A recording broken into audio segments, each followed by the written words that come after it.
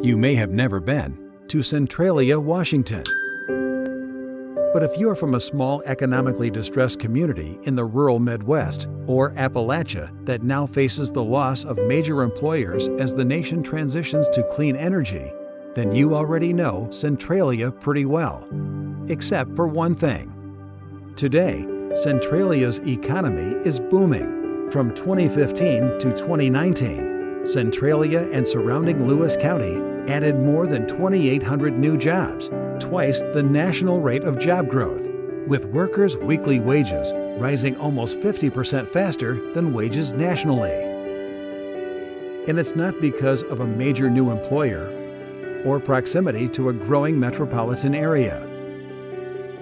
Rural, small-town Centralia kick-started its economy into sustained economic growth with $55 million in transition funding from the owner of the town's now-closed coal mine and soon-to-be-closed power plant.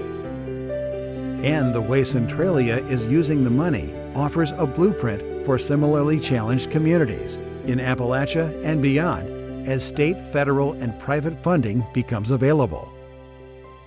Centralia is concentrating the transition funds in clean energy technologies, education, and energy efficiency upgrades. These expenditures have sparked widespread economic activity throughout the region. Here's why.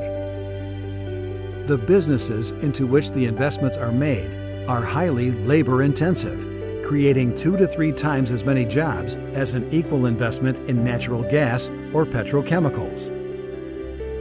Much of the energy efficiency work, like home weatherization involving HVAC, door and window replacement, lighting upgrades, and insulation, is done by local suppliers and contractors. The investments are highly efficient and cost-effective because they leverage existing community resources and programs. Energy efficiency and clean energy technology grants stimulate additional private investment from home and business owners, compounding their impact another 2 to 3 times.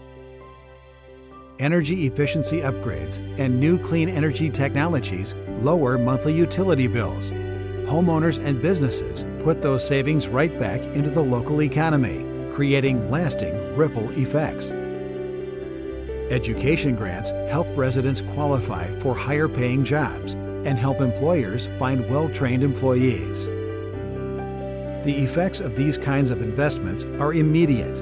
Energy efficiency, education, and distributed clean energy technologies are always shovel-ready.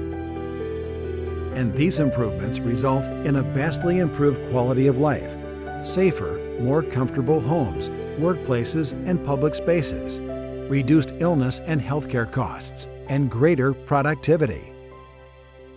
Achieving the best possible quality of life is important because it creates lasting economic prosperity for small cities and rural economies far more effectively than cutting business taxes and relaxing regulations.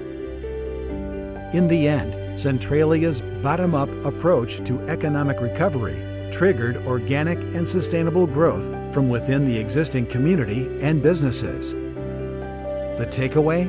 Almost any town anywhere can choose this same road to recovery. To learn more about the Centralia model for successful economic transition and other strategies for effective economic development in Appalachia and beyond, visit OhioRiverValleyInstitute.org.